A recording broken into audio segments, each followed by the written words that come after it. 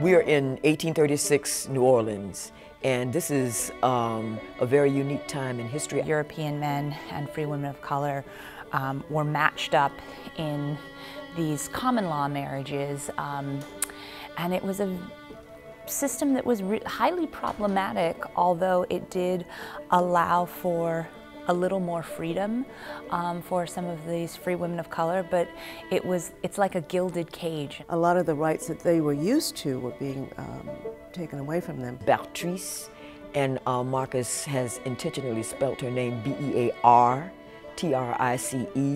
because the image of a bear, a mama bear.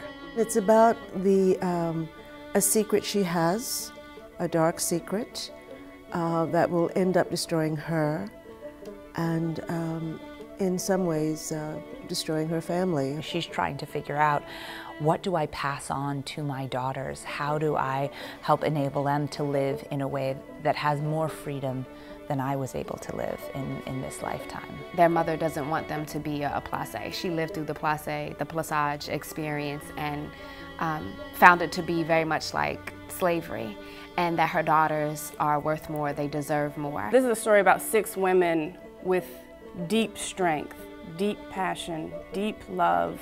It is transformative, it's very lyrical, and it finds a way to your heart.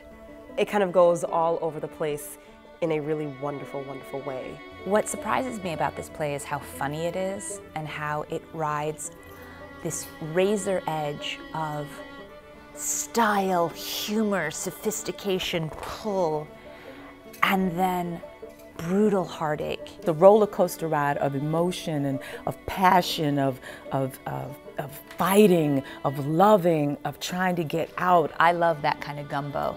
It's a kind of rich gumbo that doesn't have just one ingredient. It's got a little something for everyone.